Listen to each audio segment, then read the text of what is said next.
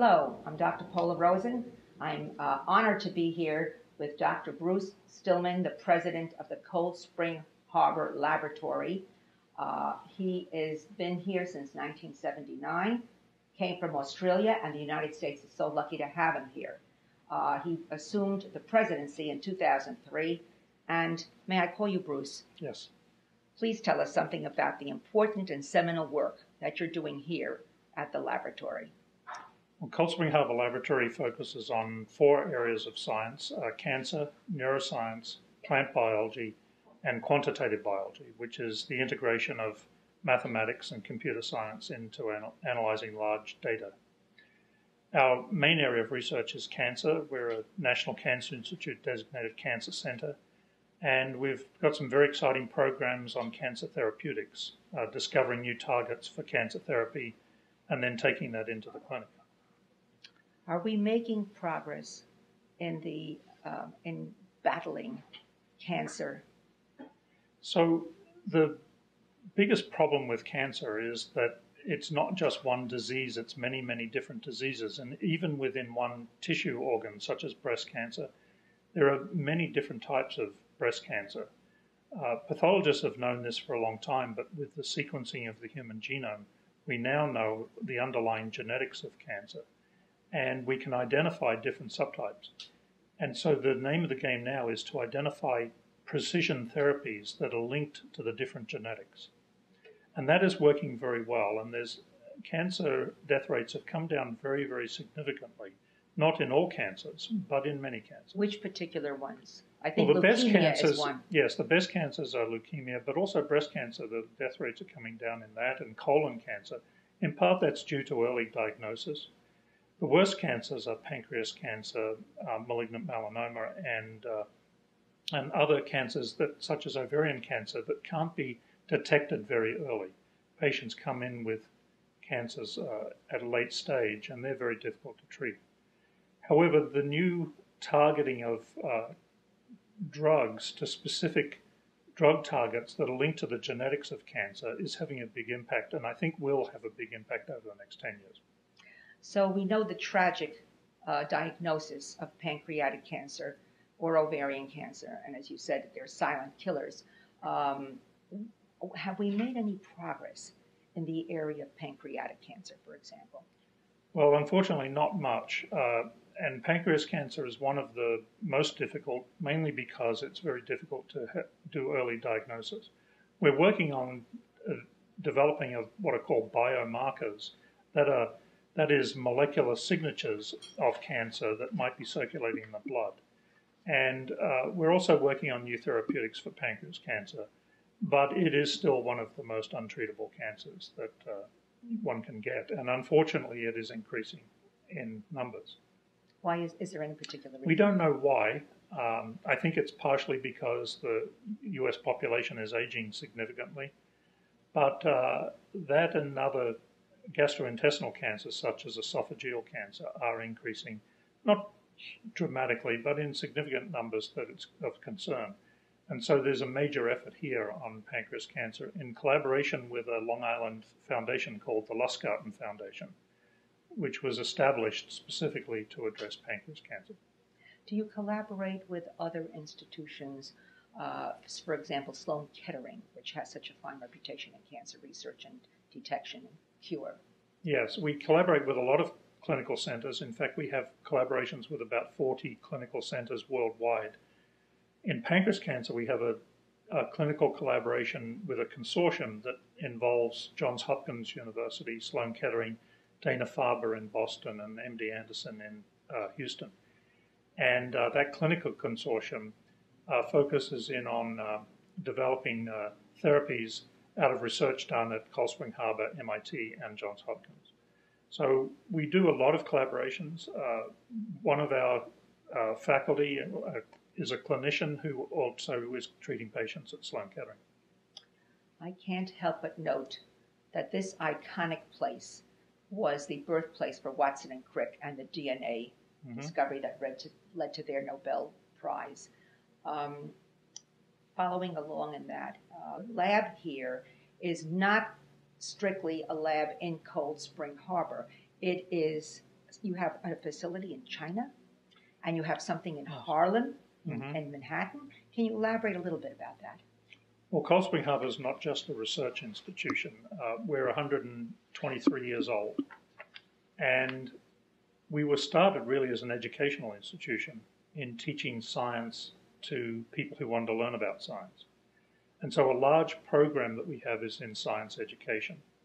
And the sites that are remote from Cold Spring Harbor, such as the site in China, and also the one in New York City, are really focused on science education. In China, we have a conference center where we host scientific meetings and some courses, and that's for the Asia Pacific region. Here at Cold Spring Harbor, we have a large conference center that brings over about 10,000 scientists to Cold Spring Harbor each year to attend meetings and courses.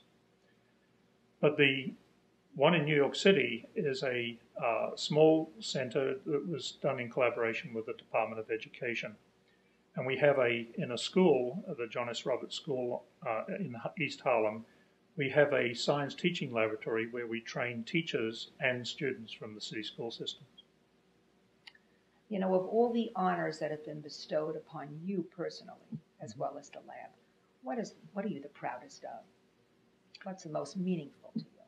Well, actually, I think the most meaningful to me is actually being president of Cold Spring Harbor Laboratory. It is a really remarkable institution.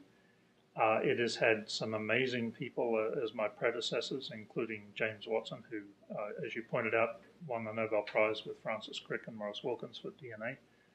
And the science that's gone on here and the impact of our science education is, I think, second to no other institution in the United States.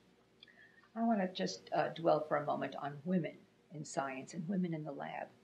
And there was a very famous scientist here, Dr. Barbara McClintock, yes, who won the Nobel as well. And she did her work here at Cold Spring Harbor Laboratory. Can you tell us a little bit about her and about other women that you have here in the lab? Yeah, well, Barbara was one of 8 Nobel laureates that worked at Cold Spring Harbor. She was here from 1941 until her death in the early 90s. And she worked in the lab every day, almost up until the time she died. She was a remarkable lady. In fact, my laboratory was next to hers for a long time. And she really was very, very insightful. In fact, I think she was probably one of the 3 greatest geneticists that have ever lived, the others being Thomas Hunt Morgan from Columbia University and Gregor Mendel, who started the whole field. Barbara had an enormous impact in multiple fields, and she could have won multiple Nobel Prizes for what she did.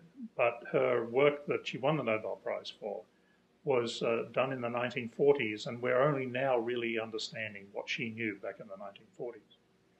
We have other women here on our faculty. In fact, our recent dean of our graduate school is a woman who's a structural biologist who works on determining the 3-dimensional structures of proteins. And we have other women scientists who work on cancer, in plant biology, and in neuroscience. So there's a place for women. It's a haven. There's a place for women in science, and about 50% of our graduate students and over 50% of the people who come here to attend our meetings now are women. There's a lot of women going into science. One of the difficult things, though, is making the transition from the training period, which is undergraduate, graduate, and postdoctoral studies, making that transition to become faculty. And there's a big drop-off in women at that level, and there are a lot of reasons for it. But I think one of the big challenges for institutions is how do you make it easier for women to be scientists, but also to have family and other things. So we have an on-site childcare center, which makes it a lot easier for not only women faculty, but for postdocs and students to have children. Last question before we wrap. What prompted you to come from Australia to the United States? Well, Cold Spring Harbor is, among scientists, is a really, truly very famous place. And I was a graduate student in Australia. I was working on some science related to cancer. And I wanted to go and get some overseas experience, and I looked around, and there were really only two places that I thought about going, and one of them was Cold Spring Harbor. What was the other one? The other one was actually in Sweden, where I actually had accepted a job. The Karolinska, not the Karolinska. No, actually just north of there in Uppsala. Okay. And I accepted a job there. But I came to Cold Spring Harbor because it gives young scientists the freedom to do what they want to do, and I had that freedom. And things just took off so well that I was offered a faculty position here and then grew through the ranks and fortunate to be head of it. And I think the other reason is that Cold Spring Harbor does have a very big impact, and particularly through our education program. So that's one of the things I think is most unique about Cold Spring Harbor. Well, I think we're an education newspaper, and we are so delighted to be here to hear about your outstanding and impactful education programs. You are really developing the next generation of scientists in our nation. Thank you so much. Well, thank you. It's a pleasure.